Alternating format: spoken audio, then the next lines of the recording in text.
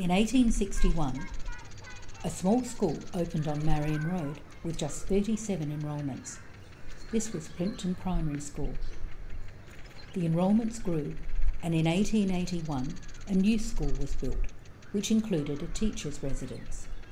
This became the home of new head teacher James Greenlees, who was also an enthusiastic gardener. He was appropriately named, and he encouraged his interest in gardens in his pupils, and within a few years gardens and produce became a feature. The governor's wife, Lady Tennyson, became a keen follower of the students' efforts and paid a visit to Plympton Primary School in 1902. She wasn't alone in her interest. School inspectors from every Australian state and New Zealand also came to view the school's extensive gardens.